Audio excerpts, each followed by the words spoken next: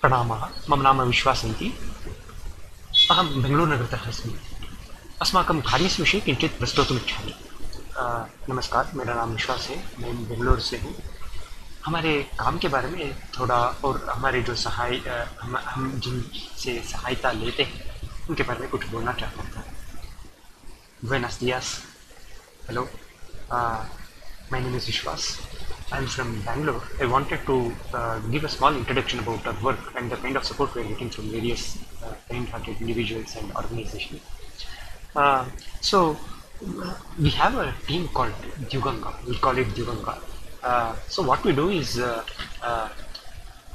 we have so many texts which are relevant to Hindus, whether it is scholars or practitioners. They are of many categories.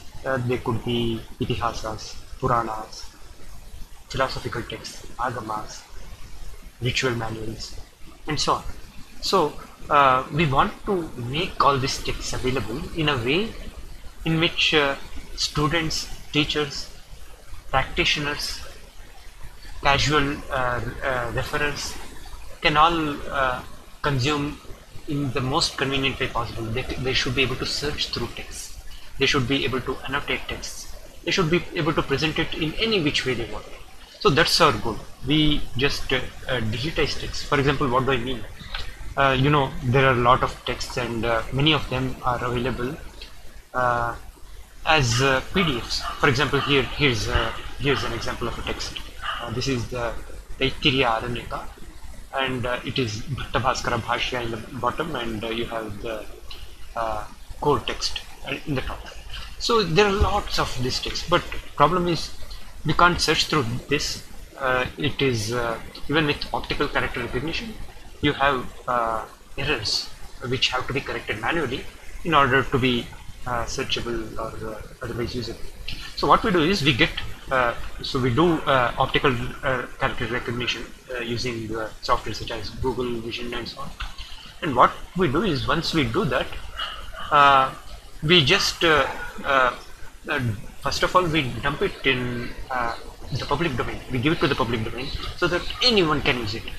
I'll give you an example. So there is a text called Apastamba Grihya Sutra, right? And Grihya Sutra is like this: Asa karmanyachara dhyani grihyante. Okay, so this is a sutra, and this has, for example, a translation from an Indological scholar called Oldenburg, which goes like this, and it has a commentary, traditional commentary by another Vidwan called Haradatta, and another one by someone called Sudarshana Suri. So all these texts which you see on screen, I can search for it. For example, I can say where is Jatyabhipraya or Iti. I can search for Iti and see where a certain word is being referred to. This helps scholarship and studies immensely. Now, how is this page produced?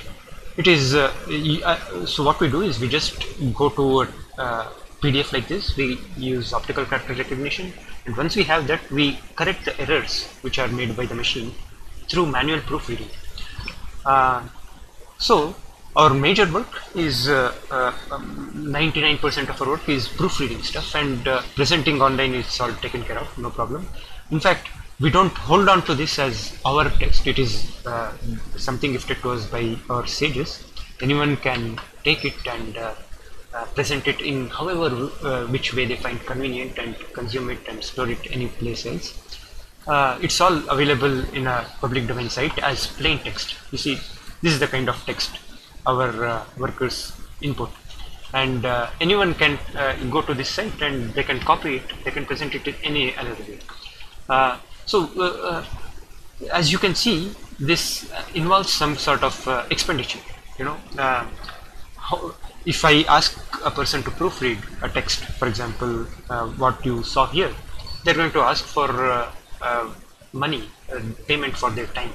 They should be competent. You have to attract people who are able to do this kind of stuff, and for that we need resources, right?